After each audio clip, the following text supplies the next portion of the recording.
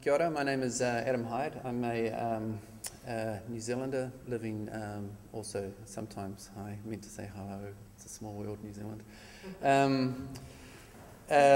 Living in Berlin and around the place. I have a number of different hats that I wear. I started an organisation called Floss Manuals, which writes free documentation about free software. It's a completely voluntary effort. Also founded a platform called Booktype. It's been around for 6 years or so. It's a collaborative book production platform, and a methodology called Book Sprints, which I started 5 years or so ago, which is what I want to focus on now because it's most closely aligned to notation, annotation. So Book Sprints, in brief, is a rapid production methodology. It brings together a group of people, 6 to 12 people, to work collaboratively, often in the same space. It's very much about concurrent production. It's about the real space interactions, although it can also happen in part remotely or entirely remotely. It's an intensive collaborative process, and it's also a very good participative learning environment. So if you have a group of experts in a room, they all learn from each other, and if you have a mixture of experts and non-experts, it becomes a really fueled participative learning environment. And I'll talk about this a little bit because this is a little bit about what I was asked to discuss. So this is what a book sprint basically looks like. A whole lot of people sitting around a table somewhere nice, working together. This is what it also looks like. Food is probably the most important ingredient from a book sprint. I play the role of facilitator, by the way, in these things. It's a heavily facilitated process.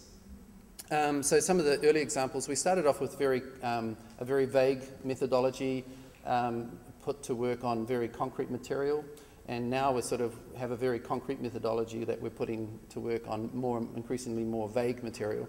But we started off, for example, with free software, very concrete things. This is a book sprint we did in 2 days. So we produced a 350-page book about introduction to the command line.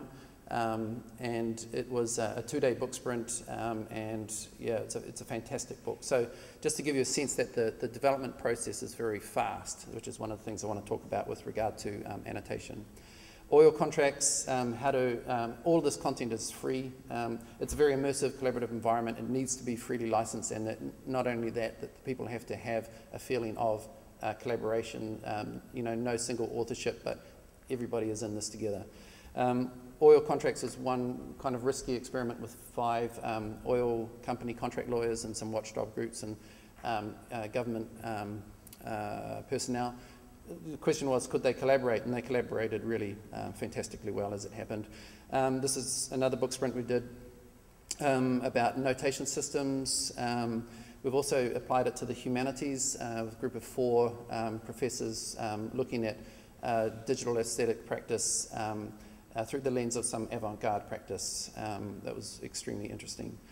And just recently, just last week in fact, with the University of Amsterdam, there's the first book sprint involving, or the second book sprint actually, involving students from a media studies course, this time from the University of Amsterdam, to produce works that, in a book sprint that then get assessed. And we're working towards what I would, one of my personal aims is to see book sprints used by students to produce textbooks, open textbooks. So students create the textbooks, and it's consumed and improved by students.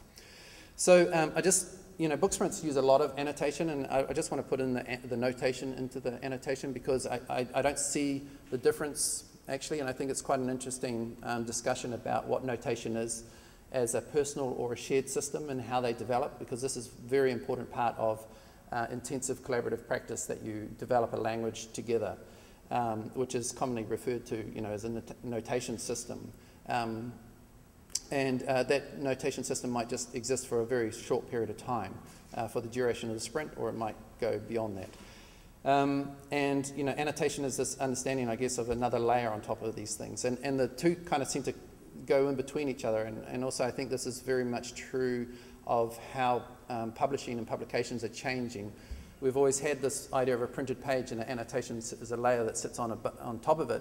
But as we go more and more into the digital sphere, there's no need to make this differentiation. So the interplay between the layers is a little bit more confusing, and the question of what is annotation and notation, I think, is also comes under this kind of semantic reorientation, I think. Anyway, so this is what some of the sort of systems that we use, commonly known as post-it notes. And we use analog scribal devices for the notation. One of the important things to point out in this is that I very much love the idea of the interplay between the analog and the digital, of having analog notation systems alongside digital notation systems. Anyway, and them informing each other. So, we generally make lots of notes, and these systems become very complicated. This is kind of the mapping of some concepts in the humanities sprint we did about Andre Malraux and imaginary museums. This is Dr. David Berry explaining some idea of how he wants to remap this. This is the notation book sprint talking about concepts, and we also use also drawings. This is the notation systems book sprint where we had dragons and turtles as the title. Dragons being there be dragons. When you start talking about notation systems, you can very easily fall into talking about language itself, which is it's a dragon. We know it's there, and we don't want to talk about it because it just blows all of our ideas out of the water. And turtles, the Terry Pratchett idea of the universe sitting on a turtle, and what's under that is another turtle, and this unpeeling of meanings, notation systems built on notation systems, which I guess is what annotation is about. Yeah, we tend to annotate everything as we go, including people and giant cats. And people have their own personal annotation systems too. So they come up with these pages to describe their own ideas to themselves, and it's augmented by discussions, and then it makes it into the notation, makes it onto the wall, makes it into the book, this kind of thing. And then I just started to do some experimentations with creating visualizations of the timeline and notating this as well to understand the dynamics of book sprints. And then we print stuff out, and we sit on the ground, and we notate it again, and we look at it, chop it up, get the scissors out, and restructure it analog and then digitally, blah, blah, blah. So a couple of things that book sprints that are important from these kind of notations and annotation systems is that the spatial relationships are very important, and also in that I mean also that they are ambient, that they actually occupy space around us. And they require a lot of graphical elements, and it requires a development of a language, either personal one or a shared one that this is critical to sort of develop a system that we all kind of understand. And it's very difficult for people to enter into a book sprint once it's started because they don't have the shared understanding, the shared language and shorthand and notation and annotation. One other thing as I finish up, very quickly want to talk about is that book sprints is a rapid production environment, it's a concurrent production environment, and that's increasingly becoming the web.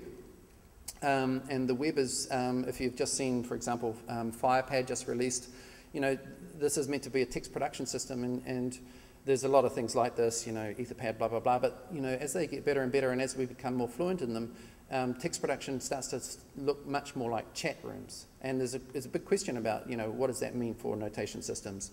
And for example, in the in book sprints, rapid production of text, the question of annotating stuff is actually disruptive. It actually slows the process down. If you're talking about digital annotations, I want to mark this thing here, and then you have to go and look at it and interpret it and come back to me. This slows the process down. You actually want people to make direct edits as fast as possible. So in this kind of rapid concurrent environment, the needs for annotation change. And I think they require much more shorthand visual cues. And I haven't done a lot of thinking about this. I'm largely a practitioner. But I think some of these things are just starting to get interested in to see how they could help this process.